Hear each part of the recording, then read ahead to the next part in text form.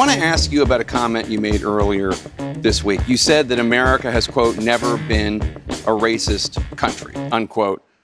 Protections for the institution of slavery were written into the U.S. Constitution. The White House was built with slave labor. Your home state of South Carolina seceded from the Union, fought a war to defend the enslavement of black people. I understand you don't think America is a racist country now, but we're here at a college. Do you really think as a historical matter, America has never been a racist country? I mean, think about what you're saying. First of all, I will tell you, when you look at, the Declaration of Independence, it was that, men are created equal with unalienable rights, right? That was what we all knew.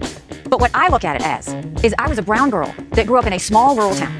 We had plenty of racism that we had to deal with. But my parents never said we lived in a racist country.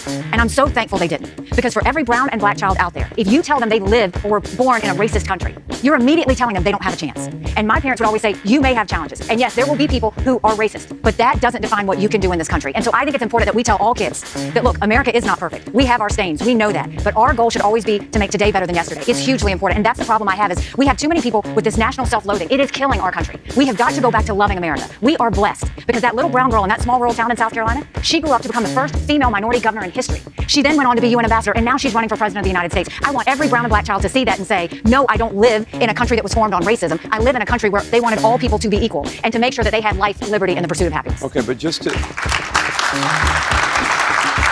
push back a bit, because I was a history major in New Hampshire, you're talking about the ideals of America. But America was founded institutionally on many racist precepts, including slavery.